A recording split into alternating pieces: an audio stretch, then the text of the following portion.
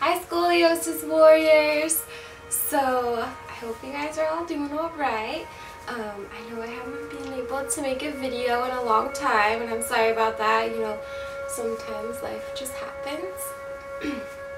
But I wanted to share with you guys some helpful tips that you can do before you find a Schroth specialist.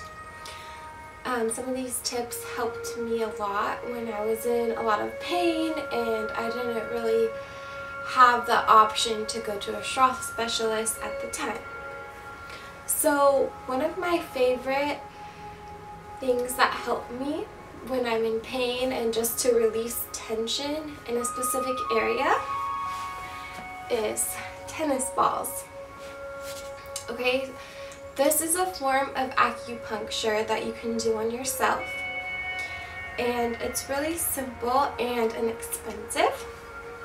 You really only need one tennis ball, by the way, but if you get multiple tennis balls, you can use them multiple times, or if they get dirty, you can replace them.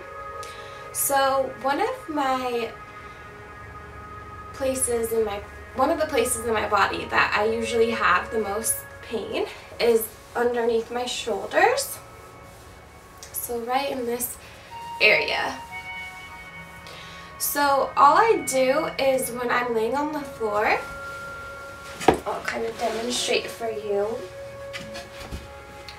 while I'm sitting like this.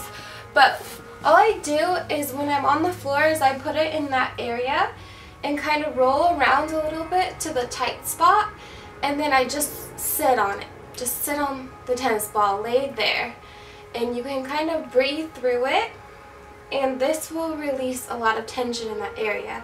I could do this maybe a minute or so in each spot, and right away, you know, the pain just floods away. Another great use for these tennis balls is, say if you have a long commute to work, or you're going on a trip or something. I usually keep one in the side pocket of my car, and all you do is, if you're in pain that day or something, just pull it out, and I would put it on my back and then push back onto the chair in the car, so kind of like lean back. And so you're basically giving yourself a massage on the way to work, and, you know, releasing tension in those particular areas. And the last form of ways that I use the tennis balls is on my feet.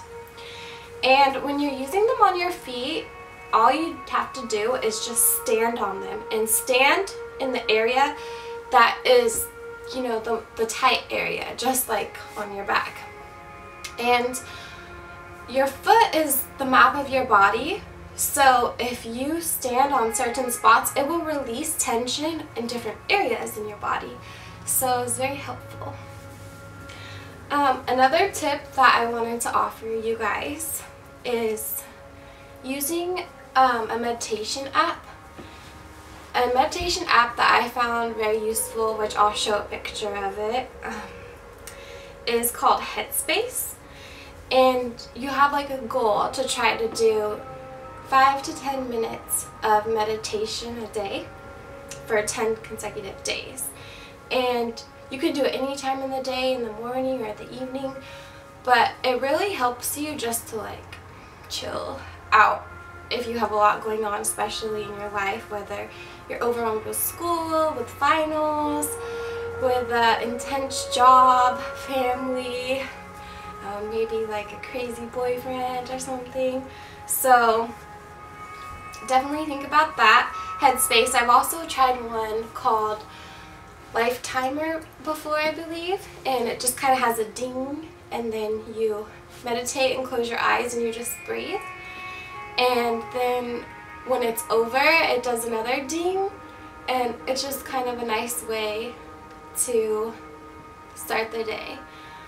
When I was doing the Schroth method in Palo Alto, my therapist, my instructor, she told me that I should meditate before I do my stretches. So I found that very helpful because if I had a lot going on that morning or something, it gave me a time to just kind of, you know, alright, I'm just gonna breathe right now. And then when you're done breathing for 5 or 10 minutes, then you're like, alright, now I'm gonna begin my stretches. And you're just so much more present. So it's really helpful. And I just wish you guys the best holidays. I know this time could be extra hard for a lot of you, especially because it's colder.